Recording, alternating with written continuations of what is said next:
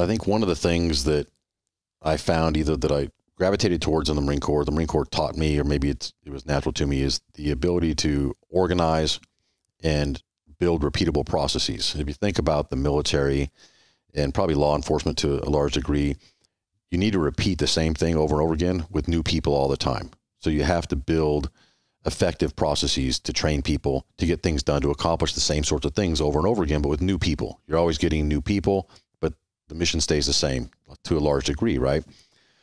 So you learn how to build process, you learn how to implement process and organization, and you learn how to train people, because those same people need to be able to do the job and understand what has to get done. If you need 10 people to do it, but now you only have 6, you still have to get the job done. So you end up training people that way. And that sort of lends itself to operations in general. You know, the training of people, the working with HR, implementing the right systems to optimize what the company needs to do, you know, shrink the workforce down naturally so you don't have to have so many people to do the same thing. And that just started to sort of be how I was proceeding in my career, and was making me successful, was leveraging that and building upon that.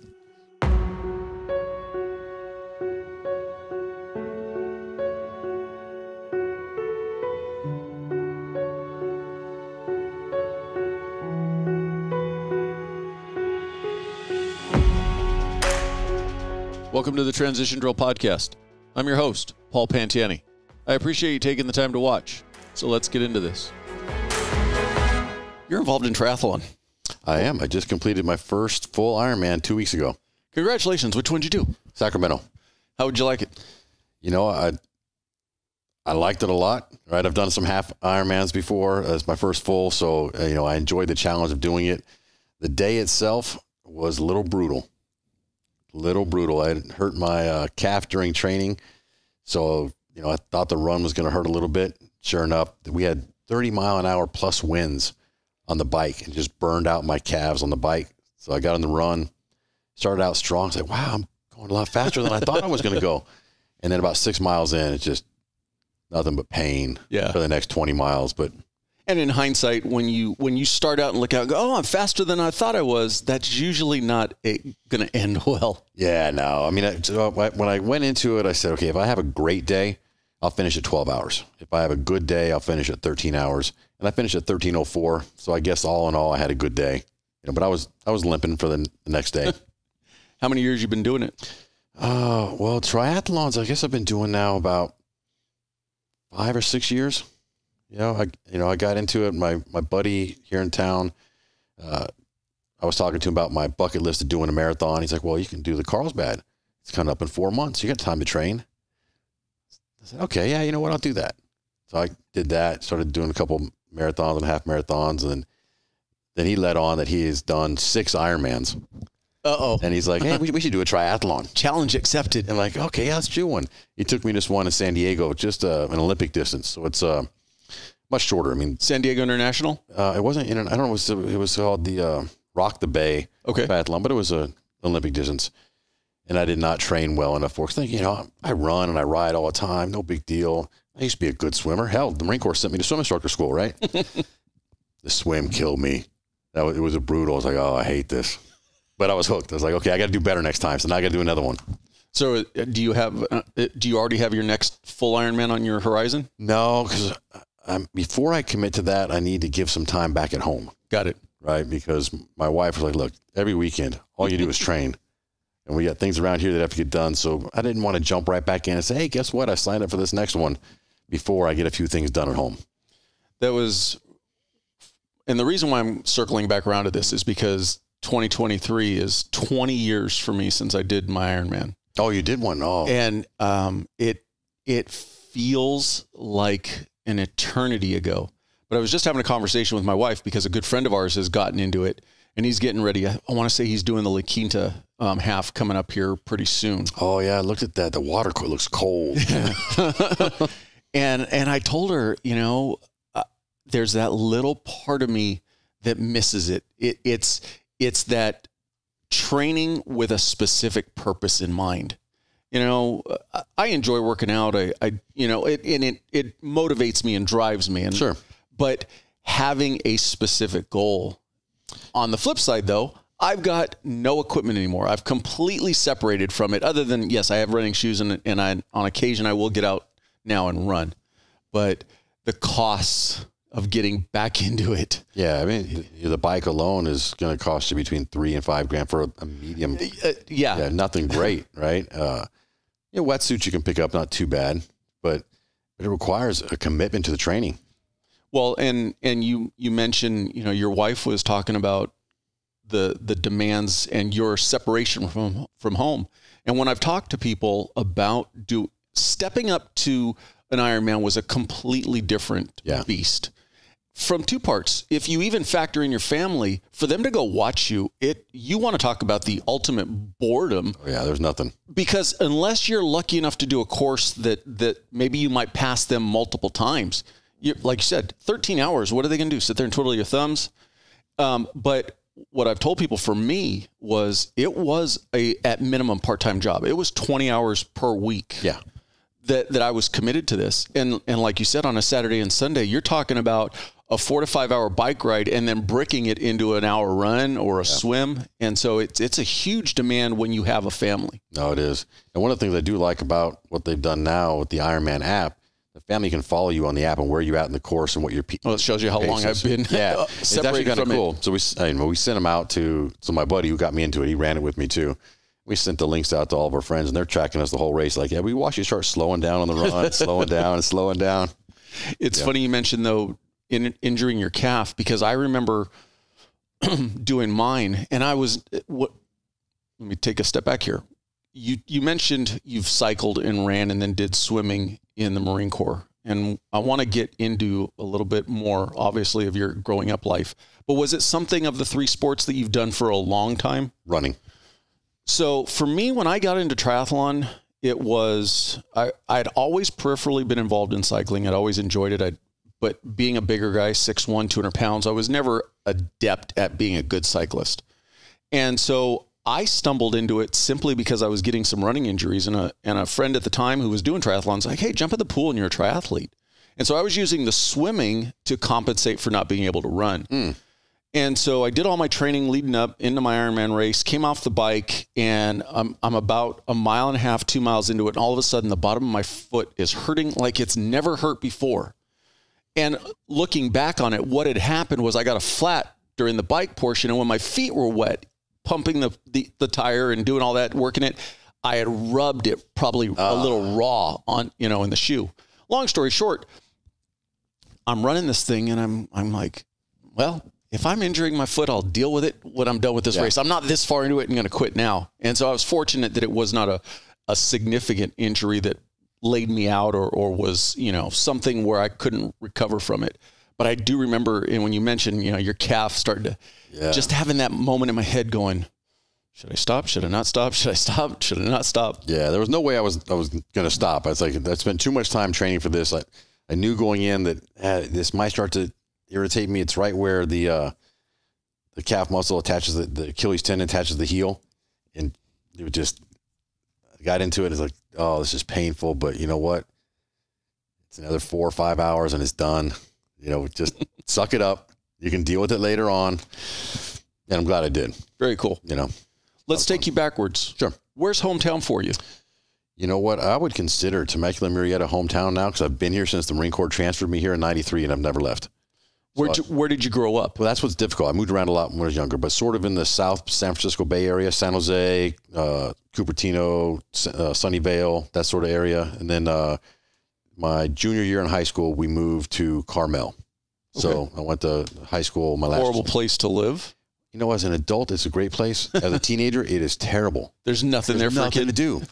There's nothing to do. It's difficult to get in trouble, right? And I tried, but there's just nothing to do out there. What moved your family so much?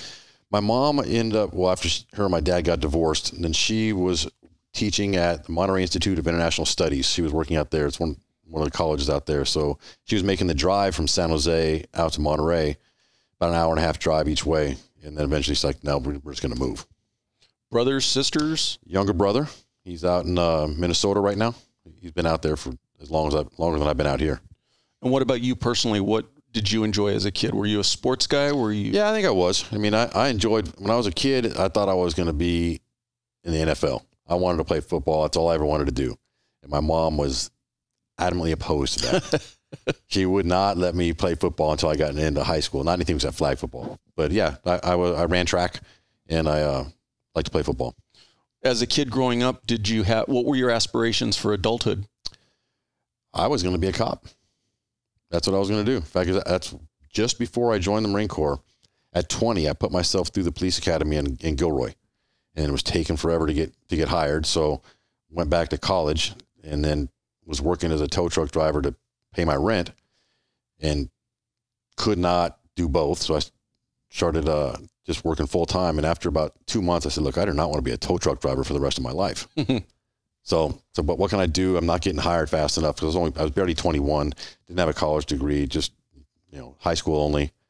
So, well, I'll just join the military for 4 years and earn money for college. So I figured if I'm going to join the military, then I want to have the biggest adventure I can. So what branch is that going to be? So that's the Marine Corps. In high school, was there aspirations for college? Not really. I wasn't really big into the academic side. I hadn't thought about college. I hadn't thought about a career. I think looking back, it's one of the things that I probably tried to teach my daughter differently. It's like, let's look ahead a little more than just worrying about what you're doing today, because I didn't look ahead enough. Did you have people in your life, though, either from the law enforcement side or the military side, who were kind of even unofficial mentors kind of guiding you? I don't know. No, I probably didn't. My dad was very, kind of hands off with it. He was in business. He didn't say too much. My grandfather was a former police officer up around Fresno, but he didn't talk about it a lot, but that's what he had done earlier in his life. So you graduated high school what year? 84. But did not immediately go into the military. The 3 years in between, just kind of odd jobs? Odd jobs, yeah. Traveled a little bit, got a weird job selling magazines door to door, traveling around the U.S. when I was 18. Did that for 6 months. So this is terrible. Ended up meeting a girl and moving to Tucson with her. The manager of a shoe store for a while. I was the original Al Bundy at 18 or 19.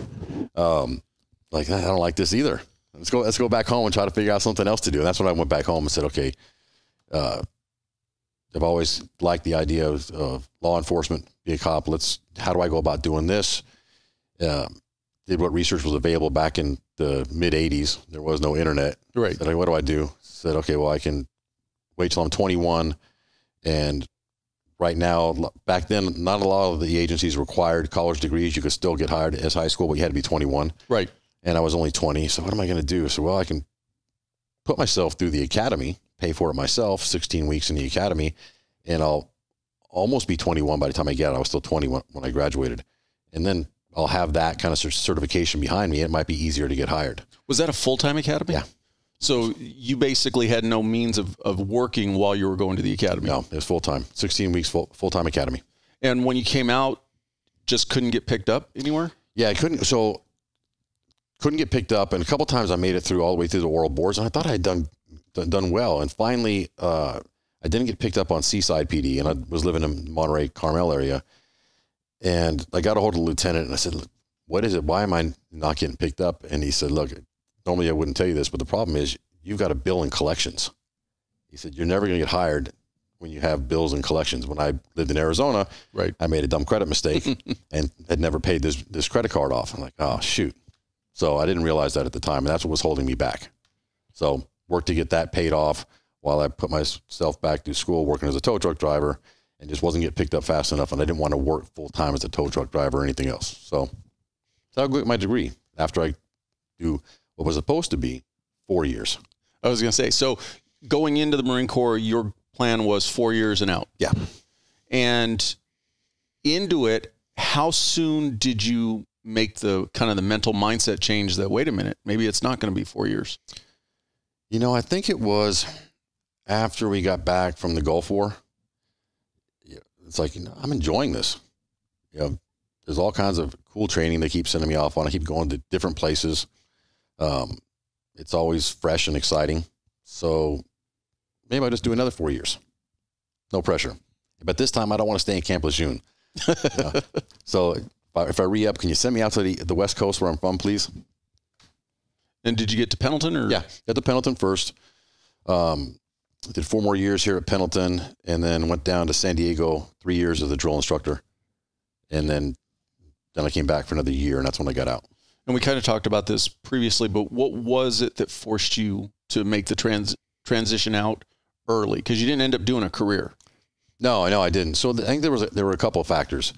One, I was in artillery in the Marine Corps. Artillery itself is not that exciting, right? There's some aspects of it that are fun at times. But, well, especially if not on the receiving end of it. Yeah, right. But it's funny, when I joined the Corps, because I walked in recruiter's office and said, look, I want to join. He said, but I said, what's the job where I've got a rifle and a pack? That's what I want to do. Because I wanted the adventure. That's the Marine Corps. Yeah. And he said, well, that's combat arms. I'm like, okay, sign me up. Signed up for it. And back then you would get your MOS getting out of boot camp. And so a drill instructor at the time is reading off names and MOSs, borders, 0811. I'm like, what's that, sir? Tanks. I said, tanks. He said, no, it's artillery. I'm like, I'm an idiot at the time. Sir, there's a mistake. I'm supposed to be infantry. Shut up, sit down. A couple other curse words. Your artillery. I went and talked to somebody like, no, sorry, you signed combat arms. It's any one of these jobs. So never trust the recruiter. So you got out after how many years? 12 years, 12 and a half years. And leading into that, coming out of that initial transition, did you have a plan for yourself? Or? Yeah, I did actually. So in my last few years in the Marine Corps, I started to get into, without any prior knowledge, experience, or desire, into computers. It was, right around 96, 97, the internet started coming up. I got my first computer. I was like, it's pretty good. I started using it in the Corps. So like building out load plans for when we're going to head out to the field. I started using databases, and I was working on this old 286 with a little floppy. I was like, why would anybody need more space? This is all I ever need. And then I got another computer. It's like, it's just, this is so much more. Then I started to figure out, I can build them and I can do more. And then I started getting into it some more. I said, we started getting networks on the base and email, and how do you work this? How do you do this? I started doing it myself. And then I said, you know what? People have a career in this. So what I did at the time is I bought myself this giant set of books, Microsoft books, looked at the Microsoft certification. At the time, I was a Microsoft certified systems engineer. And said, what do I need to do to get that? And it was a series of, I think, 7 or 8 different tests that Microsoft administered. And so I started studying the books, building the networks at home, building the computers, working on all this stuff. And I'd go down and I take each test was like $150 or something, until I got my certification, my MCSE. So I knew that I have to have something getting out of the Corps, because you get out of the Corps and it's just to go straight into the civilian world. What do? Well, I pull string, go boom, because nobody needs me to do that, despite what I thought about later on in the leadership you bring to a position. But still, there was no hard skills. So I said, no, I'm going to get into be a network administrator, systems analyst type of thing. Were you seeing that was a growing industry at the time? Yeah, I was. And that's one of the other things I looked at. As I mentioned earlier before we started, my daughter had been living with her mom, and she called me one day like, Dad, can I come live with you? Won't get into the drama of it, but I'm like, certainly, please, come live with me. But then it's just me. And I've got a 14-year-old daughter at home. It's like, the Corps isn't really good for single parenthood, especially when you got a Marine dad and a teenage daughter at home. So, it's probably a good time, but I need to make sure I can support us all. And this looked like an industry that was growing, that I could make, in my estimation, more doing that than I could being in the Corps. I said, okay, either I get out now, because if I do another 4 years, then I might as well stay for 20, because it'll be 16 then. And so that's when I made the call. So I'll get out and go do this.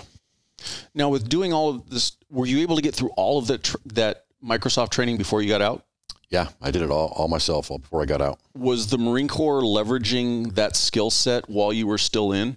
So for my last 6 months in, I had a really good sergeant major. So I was at the time battery gunny of Echo 211. And I told the Sergeant Major of the battalion, Sergeant Major, I'm going to get out. This is what my plan is, what I'm going to do. Any ideas on ways I might be able to do something along those lines for my last few months? Because you need to have a different battery gunny in there. One's going to deploy with the unit, so I'm not going to deploy. And he said, well, I've got a friend over at Division Datacom. Let me give him a call. So he sent me over to Division Datacom for my last 6 months. So I got to work with the division on their setting up their field networks. And so I got a little more hands-on and a few things. I worked on some routers and setting up interfaces on the routers, which I hadn't done before myself. So yeah, I got a little bit. What I was meaning was from the reverse, where did the Marine Corps look at, hey, look at all this training he's getting. So they didn't utilize that skill set. No, there wasn't anything for them to utilize. Okay. I mean, I was in artillery, so they could care less about what my computer networking skills were, my computer skills were. It worked out well that I was able to use a database and organize things better for the unit before we go out on deployment and we get back and all of that. So my organizational skills and the fact that I was able to leverage my skills on a computer to be better at that helped. But the computer skills, no. So your first stop out of the Marine Corps was where? Here in Temecula at what's now Motorola. At the time, the company was called Plant Equipment, and they had been in business since '69. They made software and hardware for the emergency communications market, so 911 software. So pretty much if you dial 911 in the U.S. and someone answers, they're answering on their software and hardware more than likely. They were the industry leader. And at that point in time because the reason why I'm asking this is today you're a chief operations officer. Yes. So there was another transition for you, and I want to get into that. But this first stop, networks, computer networks, that type of stuff, were you thinking that was your future? Yeah. At first, when I got out, I had a different mindset. I said, you're in the Corps, and no matter what rank you're at, you're almost always in charge of somebody or something, right? And then as you progress, you're in charge of more people and more things. And it's like, you know what? Maybe I want an individual contributor role. I don't want to have to be in a management role anymore. Let me just focus on this for a while. So that was my idea. And I was originally offered a job at Paula Casino when they were building it as a network admin. And whatever dollar amount they offered me, and I accepted. And I had placed my application or give my resume and interviewed over here with Motorola now, and had 1 or 2 interviews with them. I didn't really like the job because it was a supervisor's job, and it was working on their software. It wasn't working on just Microsoft software and networks. It was working on their proprietary software for their technical support department. So I told them that I needed $10,000 more than what these guys had offered me. So I figured, you know what? I don't really want that job. So for me to take it, it's got to be this much more money. Paula called me and said, hey, the engineer for the job quit, so everything's on hold for another couple of weeks. We'll get back to you. Motorola called me and said, we want to hire you, but we have to be fair to you. We have to pay you what the last person was making, which was another $3,000 more than I had asked for. So it's like, an offer you couldn't refuse. Couldn't turn it down. So, I took that job, and within 2 months, I wasn't working on systems. I was just managing people, managing processes. Exactly what you didn't want to do. Exactly what I thought I didn't want to do, right? So I spent a couple of years doing that, and then realized there was another position open up, a sales operations manager role in another department. And technical support is all problems. People only call you when there's problems. Your people have to fix their problems. People are always complaining, so everything's a complaint. On the sales side, they've got more money, bigger budget, they're having more fun, and they wanted someone who knew the technical piece of it because we're selling technical systems, right? So I opted and went over there. Taking a brief step back, coming out after 12 years in the Marine Corps, was there a period of, two-part question, was there a period of apprehension coming out? And then 2, was there ever a period of regret, like, man, I made the wrong decision? You know when the period of regret was? 9/11. Because I was still within the 6-month window where I could have gone back in, kept my rank, my time and grade, all of that.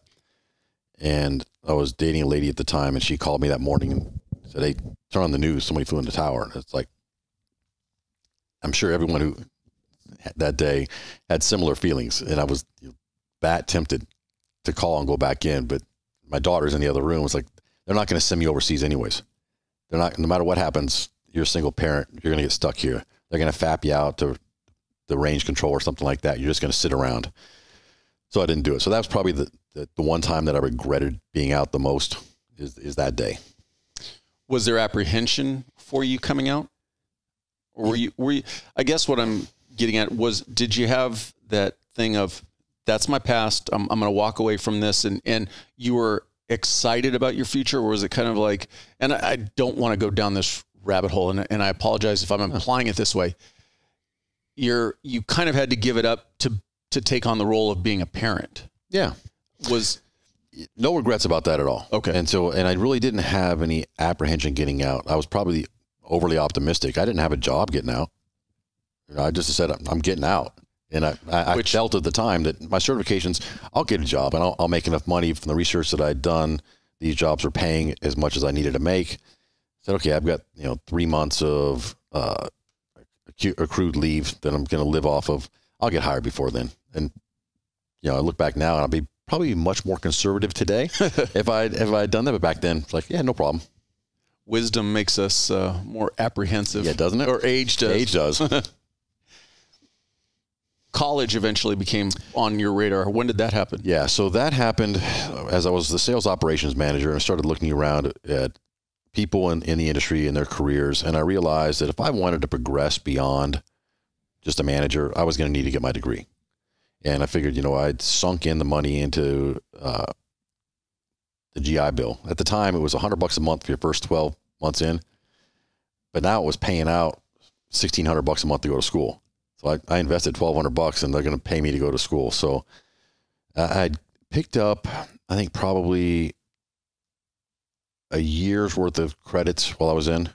And then some of my additional training gave me like another 12 to 14 units outside of the college that I'd done while I was in. So I needed 2 years to finish up what I had. Because the academy gave me a semester, full semester. I picked up more while I was in the Corps, and then some of my training counted. So... what degree did you end up getting? What did you get your degree in? Bachelors of Business Management. And was it being driven by the work you were doing or work you wanted to do? Probably more of the work I was doing, because I felt that a general business management, business administration degree was going to give me the most flexibility. I wasn't working on something that required a specific degree per se. Instead, I needed more general business knowledge, if anything, and that would be applicable for multiple positions in the future. And your transition to chief operating officer, because you're now several companies in, and we don't need to go through each and every one unless there's an aspect of a story that you feel is beneficial for somebody to hear who's making their transition. But my overarching goal is to address what you're doing today as a chief operating officer. Explain to somebody who doesn't know what that is and what drew you into that position. Yeah, so I'll try to boil this down so it doesn't become too boring. But I think one of the things that I found, either that I gravitated towards in the Marine Corps taught me, or maybe it was natural to me, is the ability to organize and build repeatable processes. If you think about the military and probably law enforcement to a large degree, you need to repeat the same thing over and over again with new people all the time. So you have to build effective processes to train people to get things done, to accomplish the same sorts of things over and over again, but with new people. You're always getting new people, but the mission stays the same to a large degree, right? So you learn how to build process, you learn how to implement process and organization, and you learn how to train people, because those same people need to be able to do the job and understand what has to get done. If you need 10 people to do it, but now you only have 6, you still have to get the job done. So you end up training people that way. And that sort of lends itself to operations in general. The training of people, working with HR, implementing the right systems to optimize what the company needs to do, shrink the workforce down naturally so you don't have to have so many people to do the same thing. And that just started to sort of be how I was proceeding in my career, and was making me successful, was leveraging that and building upon that. Were you finding that the companies you were working for were looking for that skill set that from being in the military, or was that just, and he happens to be in the military? Yeah, I don't think they were looking for the military per se. I think the Motorola company valued it. The guy who had first hired me was, I forget how it worked out, but he ended up being an officer in the Navy working at the White House on communications, but he started as an enlisted. And I forget how it went. So he understood the military. And so I think he understood the value that somebody coming out of the military could bring. But what I found over the years is that what I noticed from people coming out of the military or out of law enforcement, or really any first responder type of job, is those people tend to look for solutions. And in absence of direction, they will still try to find a solution and accomplish the job. Where a lot of times I find, people that just come out of school, they'll stall and wait for direction. And we've always been taught, this is what you need to accomplish, or you think when you accomplish. Absent instructions, you still have to move forward. You've got to find some way to move forward. And that seems to be valuable in the workforce. Did you ever have a point where your military bearing, I'll use the word bearing, was a detriment to you once you were on the private side? Oh, yeah. Yeah. How would I put it? So you're dealing with somebody else who's been in the military. Okay. I think we both understand the difference between passion and anger. Mm-hmm. Okay. So I can be passionate about something. I can be upset about a situation. I can verbally express the fact that I'm upset about the situation. And they don't take offense. They get it. Everybody understands, and let's figure it out and move it. Nothing personal. We'll have beers later on.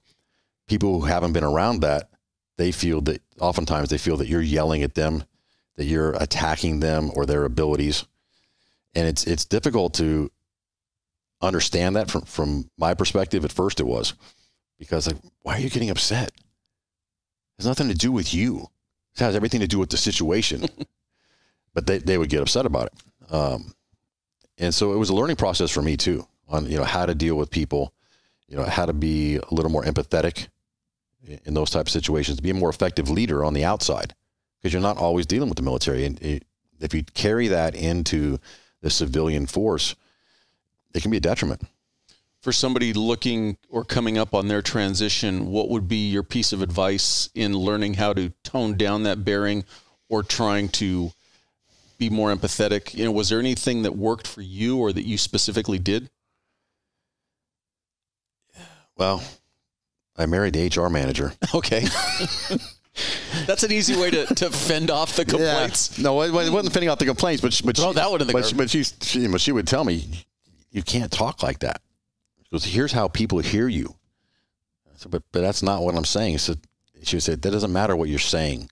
It matters what they're hearing. And you have to think about how people hear you and think about how they're processing the information. And for someone who's never been around you, you come off very intense. So I said, I've toned it down so much. You should have seen me when I was a drill instructor. It was entirely different. She goes, but for them, you're extremely intense, and it puts them on the defensive, and they take everything that you're saying personally. So it took a lot of time, and sometimes I'll still catch myself. But it's probably also why when I'm hiring people, I actively look for former military, because I know what I'm getting, and I know that they can deal with me. And the other thing I do during hiring now is I tell people up front, can you handle this? Can you push back on me? Can you tell me that's a dumb idea? I don't care.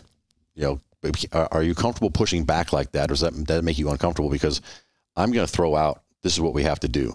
Here's how we should do it. That doesn't mean you have to follow exactly what I say. That's just how I start the conversation. And I want you to evaluate that and say, I don't like that. We should do it this way. This is why I think this is a better way of doing it. And now we have a back and forth conversation, because that's always what I've been used to before, and I operate better that way. But I give people that advance notice now. And then I look for people shutting down. And if you see them start to shut down, it's like, okay, maybe I need to slow down and calm down and just stop giving direction and instead start asking and start listening more.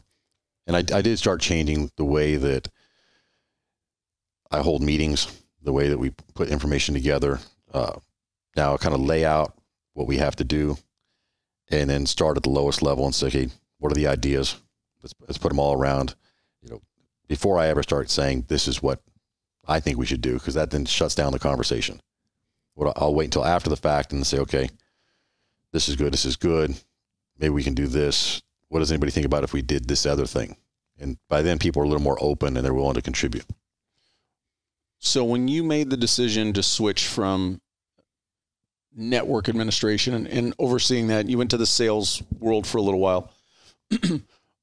What was your first venture into operations, and what was the biggest thing you had to learn, or looking back on hindsight, somebody coming in brand new, what's the biggest piece of advice in the operations realm? It's an interesting question I haven't thought about before, because I kind of eased myself into it from sales operations, where I was still asked to look at the systems from a technical standpoint, but organize the sales operations department. So, it was a subtle change from something you were already doing. Yeah. So it's like, okay, I've still got the technical piece, but they want me to organize 2 different departments to accomplish these things. And our CEO at the time, when they put me in the role, he said, look, your job is to make us easier to do business with. So make that your primary focus. So I always kept it in the back of my mind as I tried to organize things. Is this going to make us easier to do business with? And that was the approach, and just started organizing things a little bit different each time. And then it ended up reaching the pinnacle that I could reach, or not the pinnacle, but the level that I could reach at that company. And it was time to go find another company that would give me more responsibility. And that is definitely one of my questions down the road, but I want to hit on one real quick. So if somebody was active right now, they're thinking, you know what, I want to go into an operations role at a company when I come out. What's the piece of advice you would say to bring to the table? So for pure operations, one, I think that if you're going to work in operations, on the technical side, you're going to need to have some Excel skills. You need to be able to plan and organize and analyze. If you're going to be effective in operations, you have to be able to analyze to get to the real data, to then make your decision based off of the data. Okay. One of the things that I did struggle with at first was being able to communicate why this was the better way to go. I knew instinctively we should be doing this, and I felt that I was right all the time, but I couldn't explain it well enough in the business world.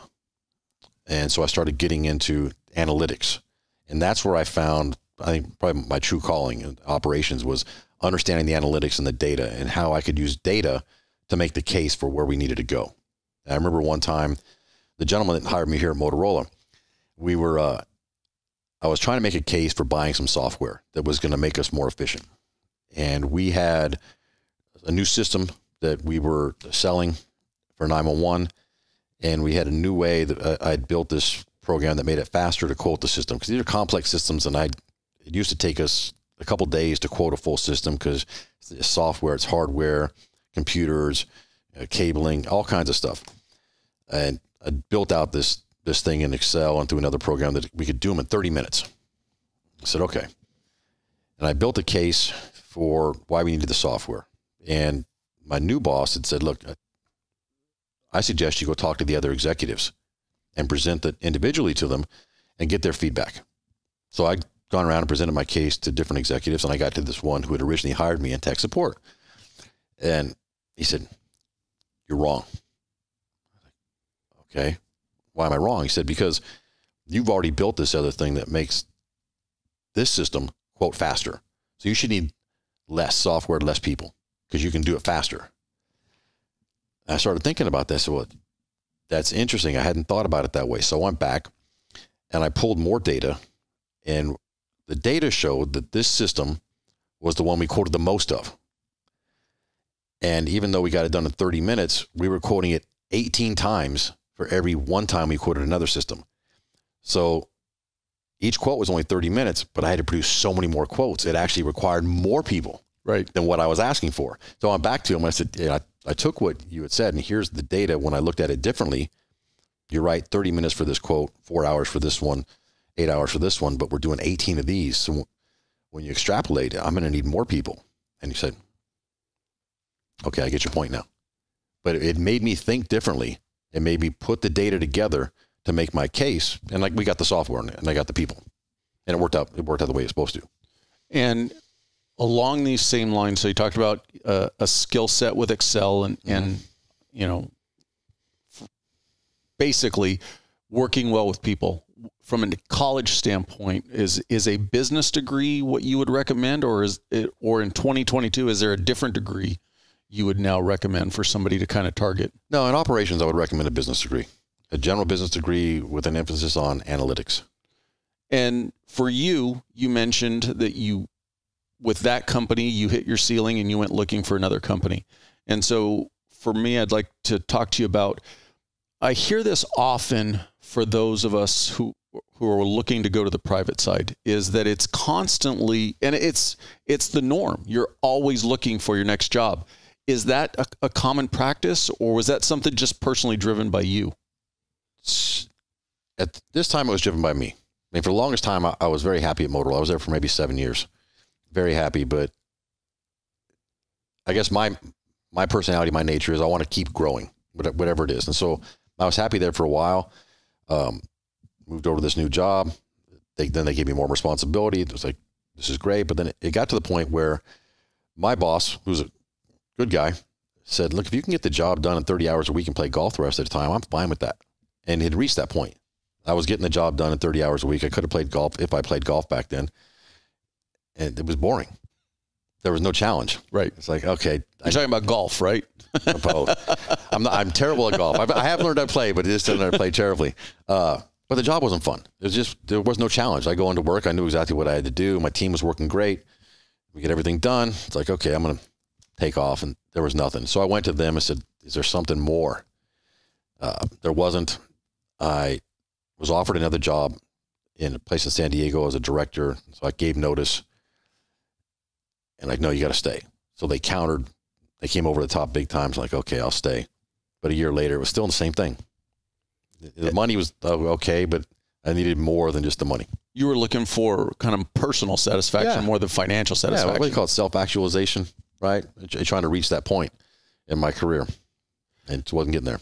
Now, being entrenched in the computer world, computer networks, that type of environment, to today where you're involved in the sports industry, was that change driven by your desire to leave the computer industry, or what kind of prompted that change? Yeah, so once I moved over into sales operations, from that point on, I became less concerned about the technology. That was no longer a driver for me to stay attached to that at all.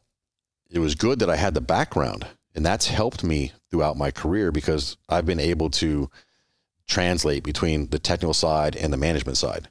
And so in each of many of my subsequent roles, the IT departments have reported to me. So at least I can decipher what they're saying. Are they BSing me? Are we really getting things done? But I didn't care about staying in the technical world anymore. And that's really when I made more of a push to pure business operations, is after leaving Motorola. And so the company you're with today, Bravo Sports, they're primarily skateboards, scooters, skateboards. They're probably the largest manufacturers of skateboards in the world. That's half our business, is the high-end skateboards. We have some top athletes. We have the youngest Olympian in history, Sky Brown. I think she won her bronze at 13 years old. Wow. Yeah. So that's half our business. That's amazing to think that a 13-year-old has the drive and determination to get to Olympic level performance. You should watch some of the stuff this girl can do. She is amazing to watch. It's scary to me. I would never do that. I'm old and stiff. There's no way. Yeah, so that's half the business. The other half is what we call that's half, maybe 15% of it is protection. So bicycle helmets, pads, skateboard helmets, things like that. And then we have the mass market side of the business, which is a bunch of other brands where you'll see that stuff in Target, Walmart, Costco. So we've got ATVs, ride-on scooters, less expensive skateboards, that kind of thing. Your first sports company, though, was actually Continental Tire. I loosely call it a sports company. Continental Tires, correct? Continental Tires owned the company that I was the president of. Was any component of that change related to you being involved in triathlon, or kind of having a driving factor? Maybe the other way around. It drove you into triathlon? So I had done the San Diego triathlon I told you about before, and I had a bike. When they approached me to take over, Highway 2 is the name of the company, as the president, I wasn't a big bike rider. Every time I went out to ride with my friends, I was always in pain. So when I started there, all the guys there are avid road cyclists. And so they immediately changed the setup of my bike, and all of a sudden I was like, wow, this doesn't hurt. It's fun. So then I got into it a lot more. Are they based in the United States ultimately? No, so Continental's out of Germany. So they owned half of the business. And then Seller Royale. They're an Italian company. But aren't they primarily saddles? The company Seller Royale is saddles, but they have 4 brands. Oh, okay. So they have Seller Royale, they have Physique, which is saddles and shoes. They have Crank Brothers, which is mountain bike. And then they have Brooks England, which is like leather saddles, leather goods, a different style of bicycle. Yeah, so those were the Continental, and those 4 brands were the owning brands. And then we had 3 other brands that we distributed as well, also in the cycling world. So you were immersed in the cycling? I was immersed in it, yeah. Did you get to go to the tour or any of the Grand State? No, COVID hit. Oh. We're supposed to, so our first board meeting was over in Frankfurt. I was over there for that. And we're going to have the next board meeting in Paris at the tour. So you get to see the tour, Ryan. And then COVID hits. So, yeah, no, didn't get to go to the tour. And so going back to where you're talking about how your desire for more self-actualization prompted you to leave one company. What prompted you to leave? I'm sorry, what was Highway 2. Highway 2, and go to Bravo Sports. So Highway 2, as the president, I had everything, but it was a smaller company. Okay. Right. So I had taken them from 53 million to about 76 million when I left, but it was small, and as a distributor of cycling goods, and the owning partners wanted to stay very narrowly focused on the way they wanted to do things. And I was looking to grow. I wanted to grow the business. And initially the board members that hired me had said they wanted to grow the business. And then as I started pushing ideas to grow, it's like, no, we'll wait on that. We'll wait on that. We'll wait on that. Like, okay, it's just the same old thing every day. And it wasn't doing much for me. So Bravo Sports was a little bit bigger. They were trying to grow. They're private equity owned, and I had never worked with private equity before. So I thought it would be a good transition for me to go to the private equity side of the house and see what I can do there. And as a COO, then I could focus entirely on just operations. And I didn't have to worry so much about the sales and marketing side of things, because the CEO is going to deal with that. So, but now are you in charge of hiring with this company, or involved in the hiring process with Bravo Sports? Yeah, everybody in the operations side, sure. And then any of the key leadership roles, sure. The CEO and I'll be part of the interviewing team ultimately before we hire anybody that's at a senior level. So putting on your hiring hat for somebody listening who might be interested in wanting to come work for your company, what do you want them to bring to the table for you guys? Yeah, so it depends on the role, right? So from my side, I recently just hired a Marine on the planning side of things. So demand planning for product, placing orders. And so he needed to have the analytics. He needed to have the understanding of the mass market side, because that's where he was going to go work for, is fulfilling Amazon, Target, Costco, Walmart, and their needs and how that works. So it's kind of a role where you've got to start at the bottom and learn your way up into it. But once you have the skills, then there's a demand for your skills, because each of those businesses operate in a certain way. You can't just jump into it without any understanding of it. Is it possible to get that level of knowledge while still being active? No. Okay. Not on planning. Not on planning. Again, the straight business degree, emphasis on analytics and organization, project management. So you can get project management while you're in the service. You can work on projects, and you can develop project management skills. Project management is desperately needed in most businesses that I've been at. Someone who really understands how to manage a project, keep things on track, communicate well throughout the organization about the status of the project, keep things moving. every time I can find someone like that, it's gold. From the flip side, though, for those that you haven't hired that have come from the military, what's their biggest hurdle that they're not overcoming for you? For me, it depends on the role. Or the company you worked for. Yeah. I'm trying to think back to the times that I haven't hired somebody in the military. Normally it's been because they've lacked the experience in the area that I need somebody that requires some level of experience. They're not more basic level positions, right? So they don't have some experience somewhere. It doesn't have to be a lot for me on the military, because I know what you can do if you're in the military. And if you've worked around something and you understand the terms, you understand the business in general, then you'll quickly pick up our systems. But if you've never worked on any of the business systems or the types of business systems that we use, or worked with our customers or customers like that, and just don't understand the flow of the business, it's too difficult to teach at a higher level. Entry level, sure, you can start you at an entry level, but that's an $18 to $20 an hour job. And you just left something where you're making more than that. So you don't want that.